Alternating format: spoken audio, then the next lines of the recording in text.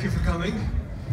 I understand we've got some Roadster owners in the crowd tonight. Is that right? Yes. All right. Great. Thank you. Thanks for your long-time support of Tesla, and also some Model S owners. Thank you too for your support of Tesla. You've helped make Hong Kong one of the fastest expanding markets for Tesla worldwide. So I'm Jon McNeill, the president of Worldwide Sales, and I know that you came here to see Elon Musk. So let me, without any further delay, oh, no way. Mike, you know. Hey, welcome everybody. So, thanks for coming. And I know there's a number of long-time Tesla supporters in the crowd, so thanks for your faith from the beginning. You know, from Roadster, Model S, and everything.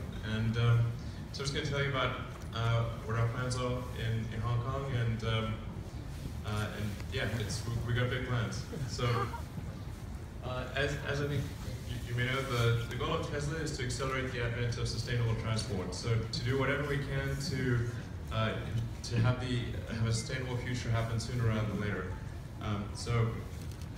We started off with the Roadster back in 2008. It's a low volume, obviously high price. Now we're with the Model S and X, which are mid-price, mid-volume. And then in about 2 years, we expect to have the Model 3, which is a lower price, higher volume car. So the overarching goal, though, is just to accelerate the advent of sustainable transport. You know, and to help other companies do that as well, which is why we open sourced our patents last year. Model S, we tried very hard to make an electric car be the best car. We thought it was really important because previously people had the idea of an electric car as being like a golf cart, like something that was slow and ugly and low range. We had to show that an electric car could actually be the best car. It could be fast, it could be great, have great handling, look good, have long range. This was very important to break the mold, to get rid of the idea that an electric car is not a good car. And the results were, I think, quite good. 98% of owners would buy the Model S again. We won Car of the Year, and the Consumer Report said it was the best car that they've ever tested. So, some of you guys have that firsthand. So we start off with safety and achieving 5 stars across the board. The Model S still has the highest safety rating of any car I've tested. So it's doing well on that front. We have a longer crumple zone than any car, any gasoline car, because there's no engine in the front. Very rigid cabin and a low center of gravity because of the battery pack being in the floor pan.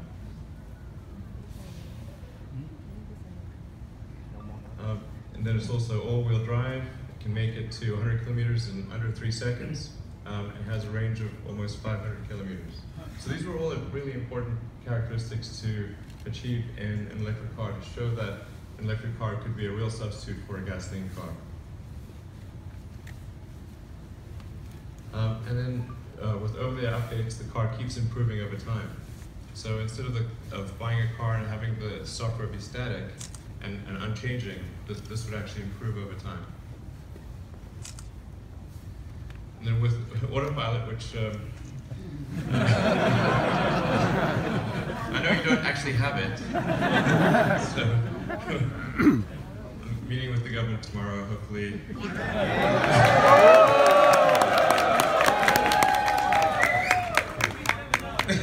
Well, we're going to have some conversations, and hopefully they will consider allowing us to release Autopilot in Hong Kong.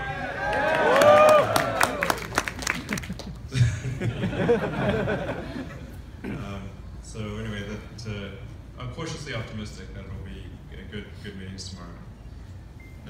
Anyway, this is going to keep getting better over time with the software updates.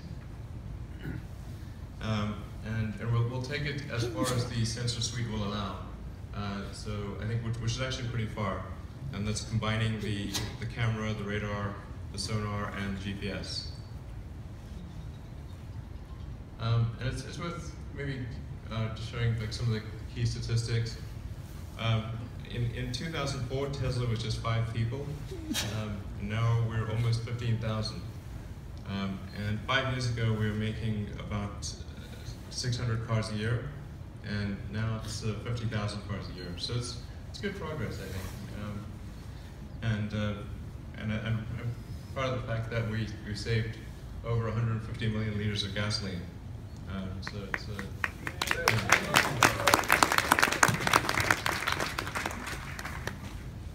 So in terms of where we are in Greater China, we have 15 stores in 7 major cities, several hundred superchargers, and even more destination chargers, and we're opening up in Macau towards the end of this year. I actually think Hong Kong will probably be the leading city in the world for electric cars.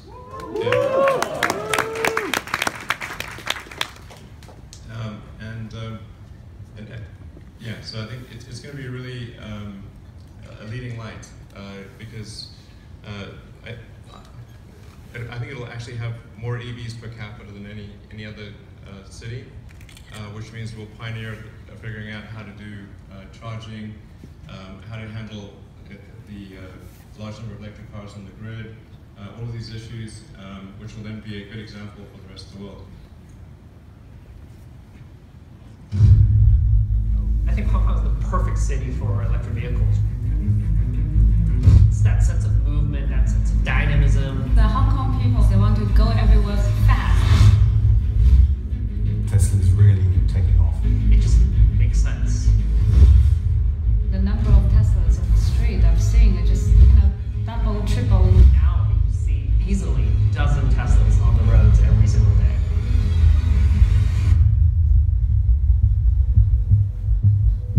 When I test drove it, I just couldn't stop thinking about the car afterwards. It's a combination of the practicality of it, the performance, all the cutting-edge technology inside the vehicle.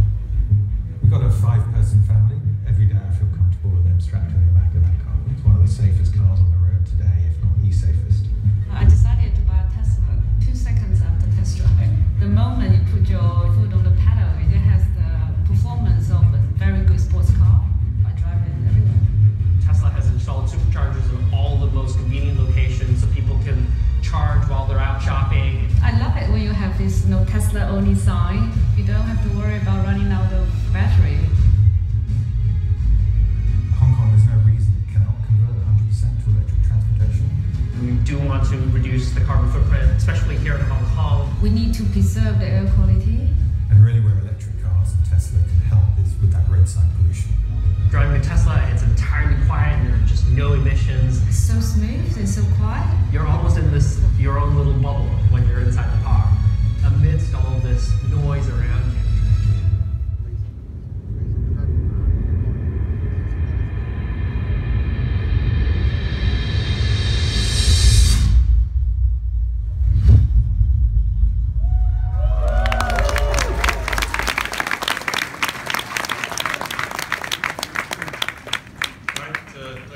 Thanks to the customers that were part of the video.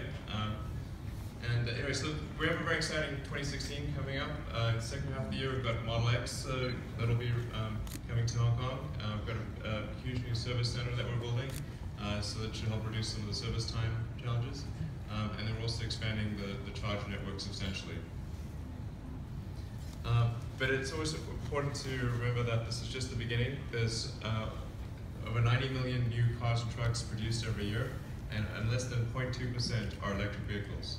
So there's still a huge, huge way to go to transition the world to sustainable energy. So I think that's something with bearing in mind. It's really just the very beginning. So, but we do expect that Hong Kong will be the leader of any city in the world for sustainable transport. All right, that concludes the introductory remarks. I'm going to answer a few questions, and then I'm going to hand it over to Jon McNeill to answer the rest. So maybe just, a few questions at random. Hello? Sorry, is there a mic there? I've got one here. Yeah. Here, Elon. Hi, this is Raymond. We know that Tesla is a huge success in Hong Kong, but however, most of our car owners cannot install their own chargers, and we don't have a very good public charging infrastructure. the pace of the supercharging network expansion cannot keep up with the growth of the new deliveries. This, we can see that soon will become an obstacle for Tesla growth in Hong Kong. So how do you think you can overcome this challenge? Thank you. Sure. That's a great point. So in my meetings tomorrow with the government, we're actually going to be discussing this exact subject. We want to try to upgrade some of the public charging stations to higher power and make them available to other car companies as well. But we really want to work with the government and offer our technology for upgrading the public charging spots, because my understanding is that there is maybe as many as 800 or even 1,000 public charging spots, but they're low power. So we've got to, I think the right solution is to upgrade them to higher power and also to have the regulations, the building regulations, ideally require that if somebody requests charging in their building, that there's an obligation to provide it. Because in the long run, the best way to charge your car is to charge it the same place you charge your phone. If you have to go to a third location, that's generally undesirable. Most convenient is where your phone is charged, that's where your car should be charged. Except for long distance driving, of course. But that's the basic idea. So regulatory changes, and then providing whatever technology and support that we can from a Tesla standpoint to the government to upgrade the public charging stations. Thanks. I think over here. Hi Elon, my name's Mark Johnson. I'm a Roadster and Model S owner. Firstly, before my question, I'd just like to say in the last 5 years, we've had George come, we've had Jerome come, but today is really special. Thank you so much for making this trip. Well, thank you for supporting Tesla.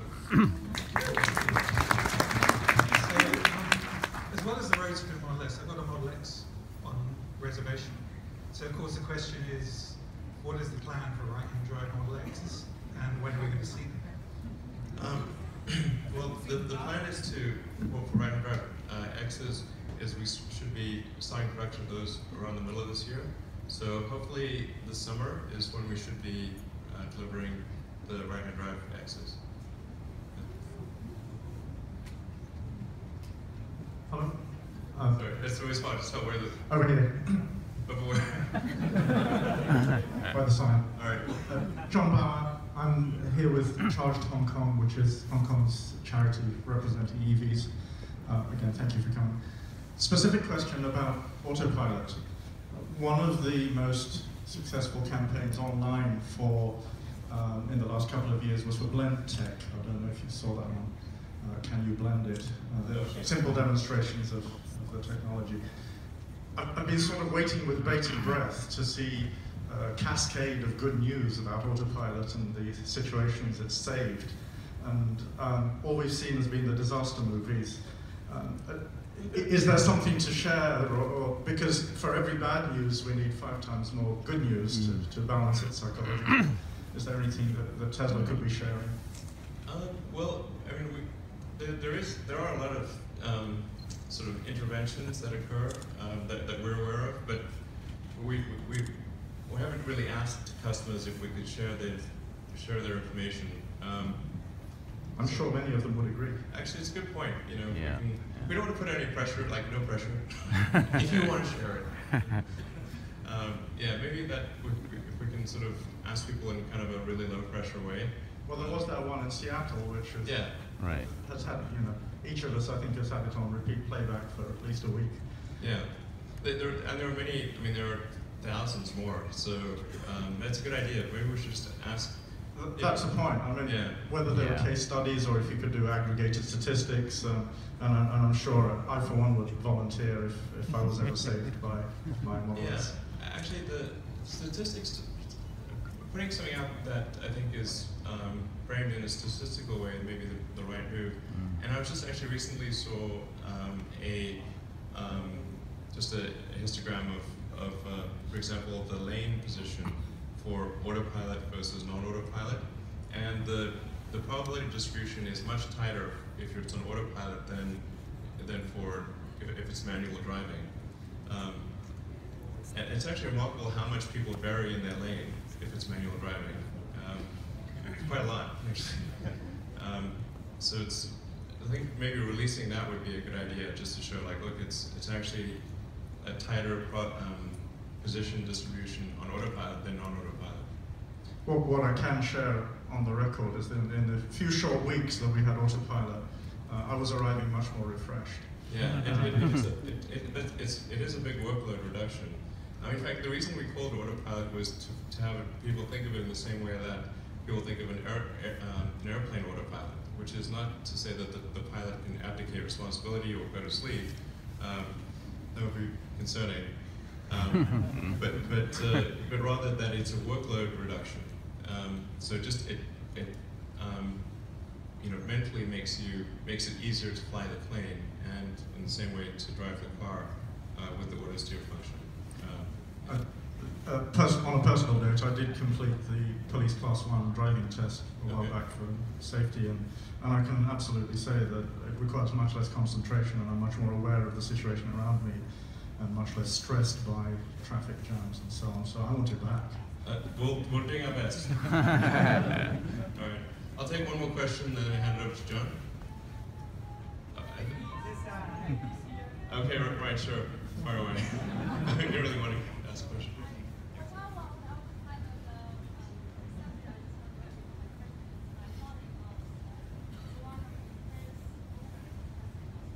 Okay.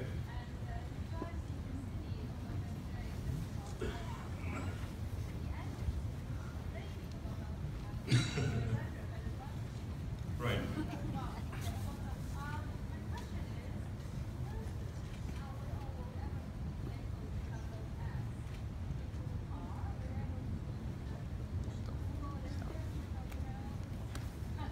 Sure.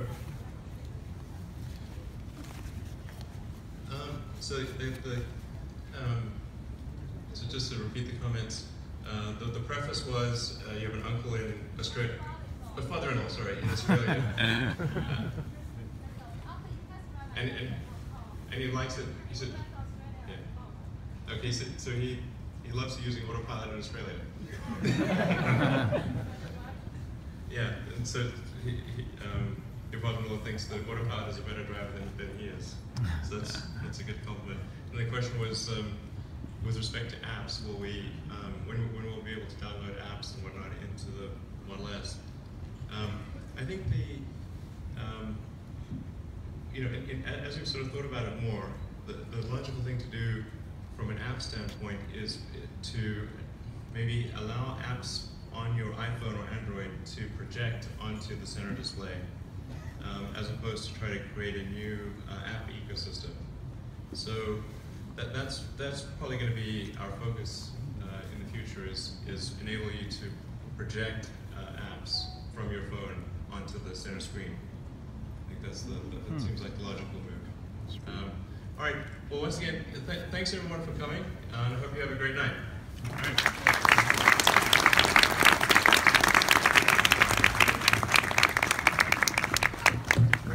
right. If you've got more questions, we've got time to answer some of those. So, who has the next question? Who would like to? Yeah, right back here. I'm a proud owner of one of the first right-hand drives delivered here, waited 2 years for it. Not only was it an excellent car, the service center and the post-delivery service was excellent, class leading for Hong Kong. But Tesla lately, you have to wait 3 to 4 months to make an appointment to get your car serviced. 3 to 6 weeks for minor parts, minor repairs. And if you should get in an accident, you have to go to the only place in town that takes months with outrageous pricing. How do we get back to class-leading service? It's a great and very fair question. And quite frankly, that's the reason why I'm here, because the second part of my job title is service. And we have outgrown our space sort of months and months ago. And so Elon just mentioned we're in the process of building up over 100,000 square foot service and delivery center.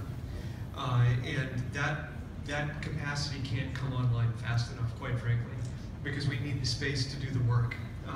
And also we need to change the way we're doing work, which is something that we're gonna start that process in advance of the space being online. But it's a situation where demand for the car grew more quickly than we had forecasted. And so therefore cars in market grew more quickly than we had forecasted, and we got behind on our capacity. And so now we're in catch up and get ahead mode. And that's really that's our mission here over the next couple of months, is to get ahead so we return world-class service to Tesla in Hong Kong. And the measure of that will be, in one sense, how satisfied you are as an owner, but we're going to look at the percentage of repairs that happen same day, because that's a big aim of ours, to make this kind of invisible in your life. If anything goes wrong, we don't want you to be without your car for more than that day, if possible. So thanks for the question. It's a fair question. Yeah, right here.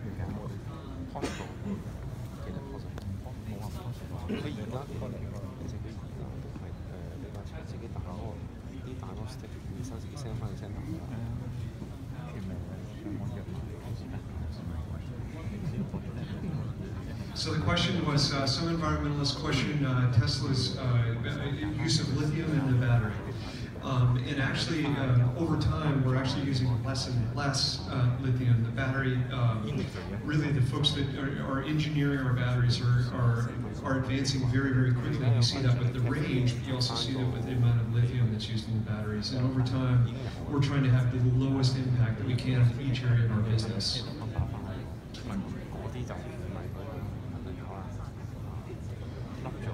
So we are exploring new forms of technology, and in fact, the battery in the 90 and the 70 is a new battery technology that we've released. So yeah, that's an important part of our